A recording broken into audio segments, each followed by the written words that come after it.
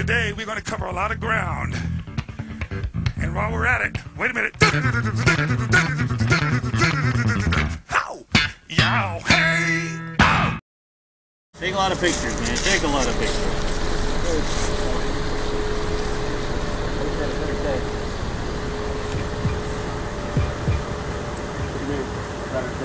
Nice. Oh, and nice. Yeah, sunny. I hear you. I don't mind the cold so much, but this rain is going to get to be a pain.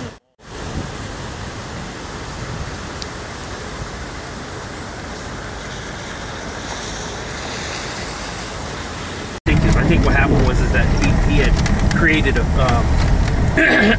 a Facebook page, this Justice for Lucy thing for this dog. Cool. You're fine.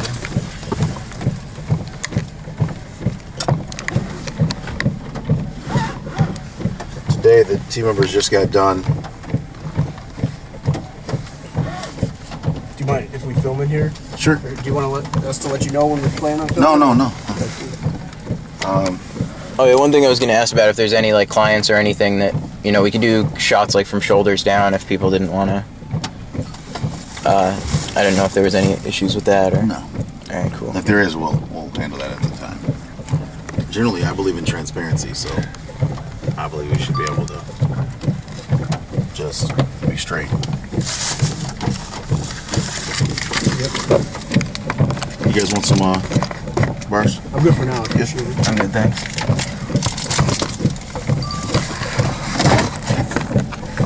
I'm sorry, I'm horrible with names. What was your name again?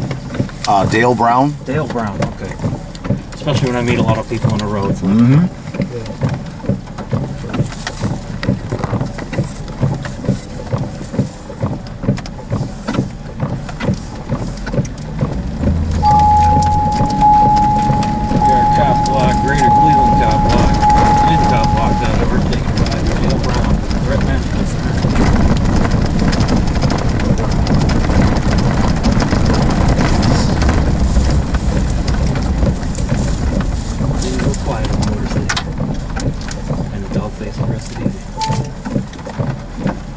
Was last night busy? Nope. Calm in our area. Last year, we had two guys. We believe it's the same two guys. Breaking into houses. One of our communities just running from house to house, like across the community. And so we were kind of like police officers responding to things that have already taken place, which we do not like doing. It was terrible. In other words, we get there and everything's already over. That's not how we typically function. But it was there were so many trick-or-treaters.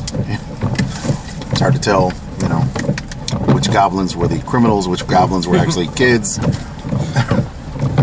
So they were able to camouflage themselves with trick-or-treaters. So how do you guys get how do you get a call or something like that, or? We have 1,000 customers in the area. That's one of our vehicles there.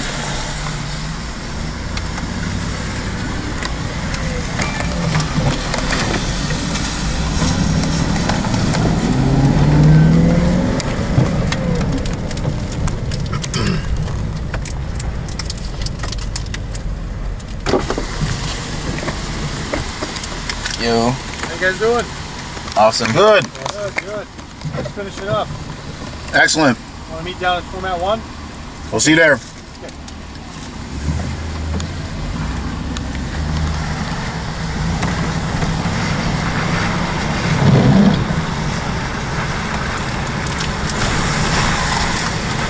So in other words, you only get like calls from when your customers are have an issue.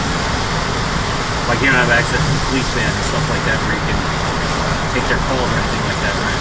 Oh no, we don't want to do anything that crosses over into what they do. because we like to get there before things happen, so we can stop problems from happening.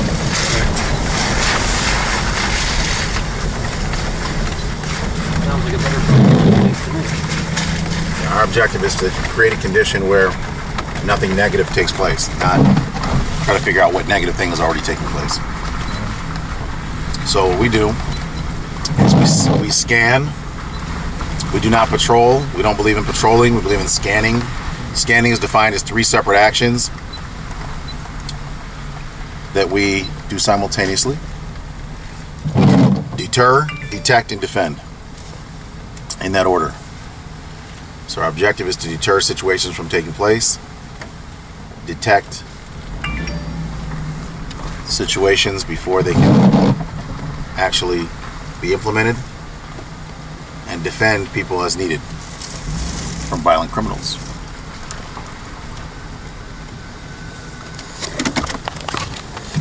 We're pretty much, we're just kind of riding along today with him, document some things, and we'll put some related videos online and just try to share ideas with people.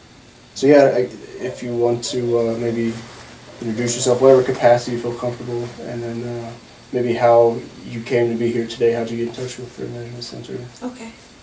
Okay. Right now? Yeah, sure. Oh, okay. So I came in contact with, became familiar with threat management last December, when I was physically attacked by an individual. And the prosecutor's office, I was trying to get a PPO served at that point in time, and because I wasn't working, didn't have the money to go pay the sheriff to, do all these things, they suggested that threat management was a place where domestic violence victims could come and they would assist in getting the PPO served. Threat management did all they could to try to serve this individual. Unfortunately, he had been on the run since he was just arraigned just over a week ago. So they weren't able to get him served initially. So then I got the call to come to court for the prelim, and I was informed that the 36th District Court does not have police officers in the courthouse anymore. They have a hired third-party security. The only police officers are the ones that are actually in the courtroom per se, if they're actually in there. So at that point I was feeling a little uneasy about going to the court date, and wasn't sure if I was going to run into family members or, of the defendant. So, once again, they referred me back to threat management. They said for, domestic violence cases, they will, provide you an escort to court, make sure that, you get there okay. They'll sit with you during the whole process, and then escort you back to your vehicle. To me, that was like light shining, all that good stuff, because I was at a loss. I didn't know what to do. I'm thinking, like, you take the police out of the courtrooms and then you want victims to just come and go. And, I know personally different people that, have been in situations like that they were attacked, just trying to get back to their car, after the court date. So the first court date was last Thursday. Then they were lollygagging. The attorney that I was with even did a wardrobe change in the middle of it all. This is no joke. The judge called him out on that, and so it ended up getting adjourned. So then, we were here today, and so at this point it's been held over. I think I did pretty good. He was getting pretty frustrated with me. The judge even has to tell him, she's not going to answer your question any other way, so I don't know. It's really, I had no idea that you guys even did what you guys do, and I'm not like I know there's people that have been in domestic violence situations, and it's like they're repetitive. This was like a one-shot, like, oh my God, out of the blue type of thing, and I would never go down that road, like, ever again. But, just the service that you guys provide, it's like just the sense of knowing that, okay, I'm going to be able to get into the courthouse, be able to give whatever type of testimony I have to give, and I'll be able to get back to my car safe. Even just that sense of, that sense of security is priceless. It's priceless. I don't know. I ramble, so no really want me to stop. You said when you learned about the Threat Management Center, it was like lights flashing, and now you're saying it's... You know, Well, yeah, it was like, because so your impression yeah, was like it's going to be good, but it's you've been. yeah. Really I mean, impressed. and I knew that whatever his attorney was going to bring, he was going to bring, which he had no ground to stand on. That's why the judge just shut him down today. Like, you know what, it's time to go. But just the sense, like I said, the sense of security, the sense of knowing that I'm going to be able to get to this court date safely and get back to my car safely without somebody following me, without somebody jumping on me on my way from the courthouse to the parking lot, all those different things. Just that sense of knowing that I am the victim in this case. I shouldn't have to act like more of a victim than I already am. You know what I mean? So just that sense of being able to, like I said, just come and present my case and come and show up without being like, okay, somebody gonna jump on me, when I leave here, or just a sense of knowing that it's like, seriously, it's priceless. Remove the feeling of terror from you. It completely removed, and then it was really refreshing because the two individuals, Officer Kosak, I won't say their name wrong, but the two individuals that escorted me were the same ones that were last week. I know that doesn't happen all the time, but it was even just nice to see the same face, that I saw last week when I was there, and you kind of get a bit of rapport that makes you even more comfortable, to know that, yeah, we're here for you, and that's one of the things.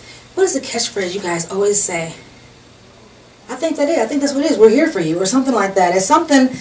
Whenever I called, or whenever somebody called me back, they're like, we're here for you. We're here for you. And that was the thing that always stuck in my mind, like, we're here for you, So it's like, I know some people don't have, maybe people to support them or whatever the case may be. But it was comforting to hear, like, they're completely, on this cause, and they're here for me. I'm good. That's excellent. Yeah, I mean, it really was. So, better testimonial. Yeah, so I gotta say, I'm a talker. I'm glad you're happy. Yeah, I'm so pleased. This is the purpose of this program in our bodyguard section, and the volunteerism that is required to be a part of our program is the people like yourself that, they don't want to feel that sense of terror and fear. And we come in, and our whole objective is to remove that from you so you can feel comfortable about exercising your legal rights. Yeah. So we're glad to be there for you. Yeah, and I appreciate it. Like I said, because last week he was trying to do the whole witness intimidation thing. The judge called him out on that. He was like, doing this whole looking to the side and all this, trying to look behind. Just like, what are you looking at? What are you looking at? Face forward, kind of a thing. But he didn't pull that today. He didn't pull that today, and I don't know, like I said, whatever it was, if it was from what the judge said last week or just the sheer presence, of the security that I had with me. He's just like, just forget about it, That's good. Nice. So, well, it was very nice meeting you. Thank you so much. I appreciate you guys' services more than you know. Yeah, it's not the most ideal situation, but I'm glad you were able to connect with them. And she has a very interesting background, so you probably want to ask her about that. Okay. Would you mind? This is Laura Croft. Oh, yeah? Interesting. Yes, Yeah, real life version. Real life. She's like Born Legacy. She's like, I'm glad she's connected. She's involved with y'all. But she's like positive Born Legacy. She's like. She get a quarter of blood to drop out of my body just by looking at me. But she's a positive version. She's not a secret agent, bad person. Nice. But yeah, if you wouldn't mind, this would kind of be a cool background. If you wouldn't like mind, maybe stay on that. Or is it cool to stay on this night? I was thinking how about if we can get her behind that and get the whole. This is good lighting. Yeah. Where do you want me to, just you? Whatever's is comfortable. Yeah, I'm just like observing them. Yeah, we'll be around. But yeah, so if you just, anything that we touched on, if you'd like to weigh in on any of that, like maybe some of your background or why you got involved, or what the mission today was like, or your experiences here.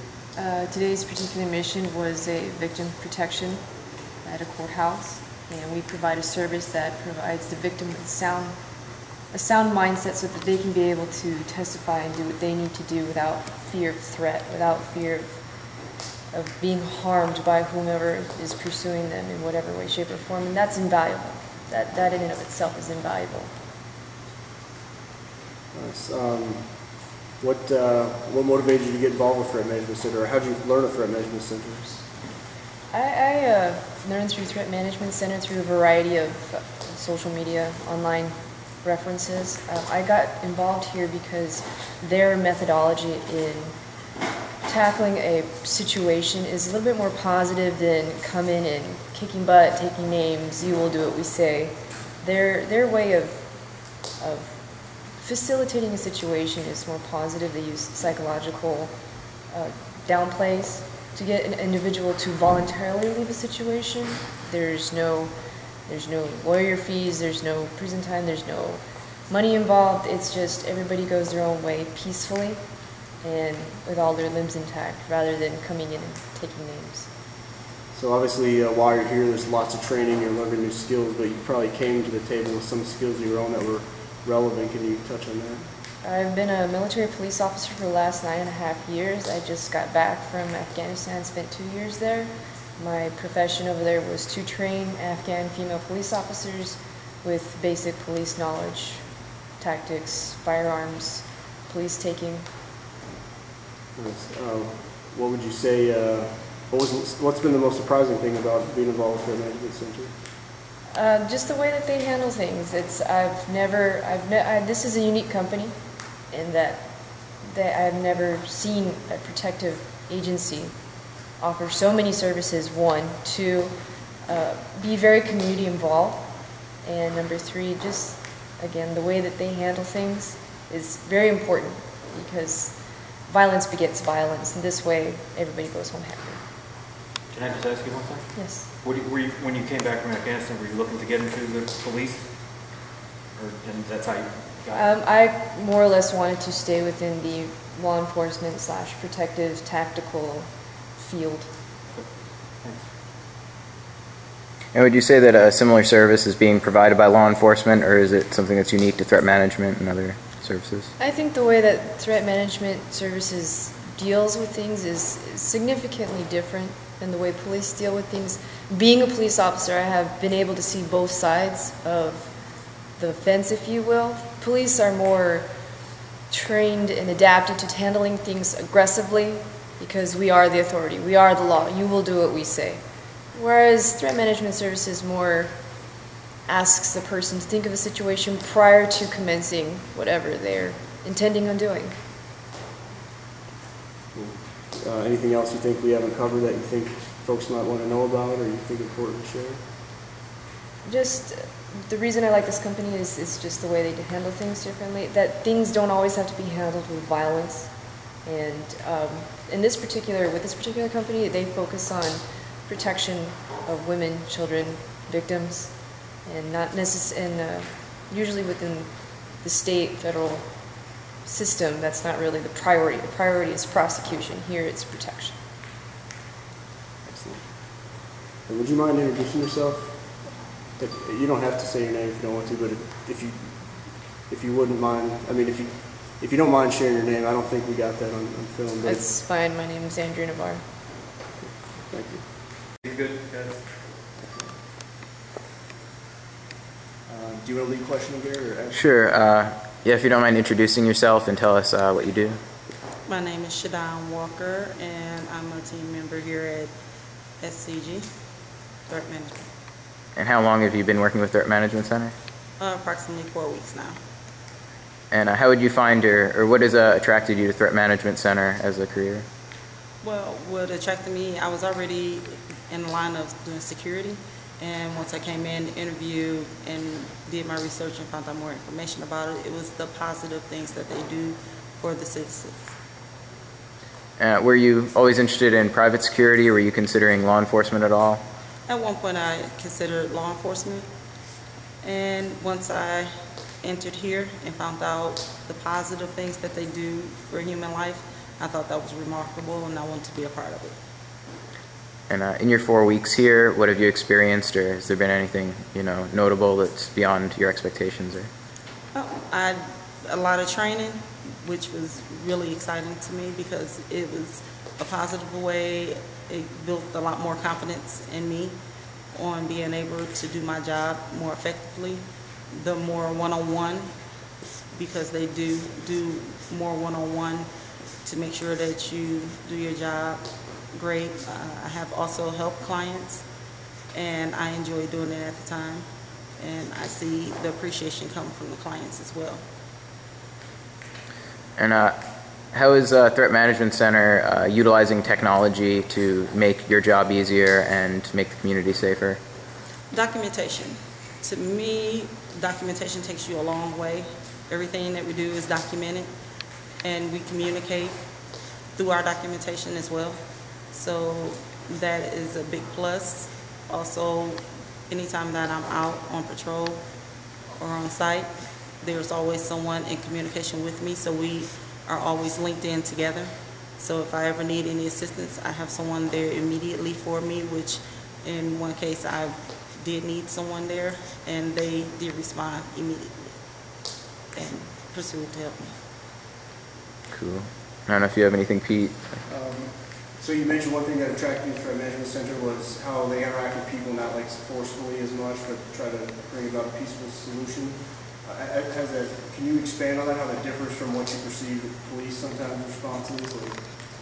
Yes, it's not directly with being aggressive, which is a plus. They humanize everybody. They make everybody human, and we remain human and humble, and which I respect that, because then I don't have to go in with intensity on trying to subdue somebody, just breaking down. I can go in and more talk to them. A lot of people react better to a conversation than to you coming aggressively towards them. And you can resolve a lot of issues just by communicating in a positive manner. Body language tells a lot about how part of your outcome is going to start in a possible way that it may end. You guys film each other? I mean, you have like dash cams and stuff like that? You said dash cams? Like dash cameras and things like that? No. You record when you're out there in the field and doing your thing? No, we have iPads and iPhones. Okay. Yes, that's what we utilize at this time. You film every time you have an interaction with a client, you're supposed to film it, is that correct? Yes, or situations. We film, or in any kind of situation that goes on, if it's alarming or not, and we're taking care of anything, we do film to make sure that's part of our documentation. That's awesome. I'm satisfied. I'm good. Thank you. Appreciate it. Yeah. I like the point about, we remain human and humble. Yeah. Thanks. You know, 9 times out of 10, when I got problems with officers, it's because they're, what do you want? What are you doing? Give me your ID. Exactly. And I'm like, I don't take that kind of crap, you know, so. Exactly. See, yeah, because we don't harass. Yeah. You know, we more of, how can I help you? Because if I can stand with you and help you, then maybe, even if you are the aggressor, maybe you'll calm down and you'll feel that I'm seeing it your way. Not that I am, but I want to make you feel that way, so that way, if anything takes place, I have you calm enough to be able to get you away and save the other person that might be in harm's way. You also give the aggressor a second to think about the ramifications of his actions, too, so. And you can bring him back down to earth. We'll try to get on his side, like if he's the aggressor and he's in my face, he wants to do something, we'll always come down and he's like, sir, look, let me come around here and talk to you. We'll get this way so we're not like this. Yeah. We're on his side, and we're not manhandling him. We're just touching him. Say, look, man, everything's okay. If he does go and continue, then we can do different things here. But generally, always take their side. And 9 times out of 10, they're let's go over here and talk. Let's come out of the way. We don't want people watching. Just you and me, man. Come on, what's going on? Unless there happens to be what they're going to go for probable cause today. But it is stated as a state law, you cannot wear a police-styled badge in the state of Michigan unless you are law enforcement. That's totally up to them. Yeah, exactly. Totally, it's interpretation. You have no guidelines for what you're calling a style, yet I can't, do you mess with Flavor Flav with the big clocks on his neck? No, right? But why are you messing with me? Yeah, there's a lot of latitude in this state, like handcuffs in this state. You can't wear handcuffs in this state unless you are a security officer or law enforcement officer. And the security officer, that has to be part of a PA 330 status situation, like universities and hospitals. But of course, security guards do wear badges and they wear handcuffs all over the place. What about the kids that wear handcuffs like a belt? Mm-hmm. Yeah, they can arrest them. With handcuffs, is that specifically like the metal locks, or would it also include zip ties? Handcuffs, so what would be called handcuffs. So if it's not called a handcuff, i.e. zip tie, then they could not arrest you for having zip tie. They could if it was handcuff, right? Now if you got a zip tie that said handcuff on it, I'm sure that would be. Don't make the connection. Right. That's why we carry something called fence ties. Right, there you go. Yes, it's a fence tie. Now, in this situation of exigency where some craziness takes place, you will take your fence tie in one hand, and then like that. That's it. And like that. So, yeah, there will be fence ties with no handcuffs. We never. And one of the reasons is I actually had a situation. We used to work for a client who used to legally take people's businesses from them. What he would do is he would give them 51% control. He'd make a deal with them, giving them a lot of money. Then they would, the business owner would take the loan and agree to give them away 50% controlling interest of their company in the event that they cannot repay this money in a certain amount of time. What this guy would do is study how much time it would take you to pay it back, how much money you have, and make sure you can never pay it back. So at this X date, 6 months later, he takes over your business. He used our organization as his internal management, security management, which he hired us as his internal employees to be security. So not security guards, but his internal management company security. So he takes over this particular bar, and it happens to be on Halloween in 1990, maybe 1998, 97. So he takes it over, right? We go in and we start throwing people out, the people he doesn't want to employ there, and the customers are all told to leave. And some of the customers were police officers, and they called and said people are doing a fake raid on this location. So 30 officers, 30 police cars, probably 60 officers converged on our location surrounding the building. There were 2 lieutenants, 4 sergeants. They came forward, and we were all standing in a line. It was 8 of us. And they said, okay, are any of you armed? We said no. He said, do any of you have any handcuffs? We said no. Are any of you security officers? We said no. He said, why are you all dressed the same? I said, because we're all from the same self-defense school, so we all wear the same clothes. He said, okay. He said, so you know if you had handcuffs, you know if you had badges, you know if you had any, does anyone have any kind of badge on? No, sir, no badges. You know that if any of you had a badge on, if any of you had handcuffs, if any of you had a firearm on you right now, we would take you to jail. I said, yes, sir, I understand. He goes, all right, have a good day. And all 60 officers left without incident. So it's understanding the law and how it applies that's vital, right? So we're still able to effectively manage this client's situations, simultaneously not violating any laws in a way that could lead to a prosecutorial outcome. Very important is to understand psychology, law, and skill in that order. In Cleveland, I don't have to worry. It's as long as I'm not going around saying I'm a cop. Right. It's not, against the law to wear it. Yeah, it's a habit. Yep. Yeah. And here, it's only a problem if they won't have a problem with you. I've seen many security people wearing badges that say security on them.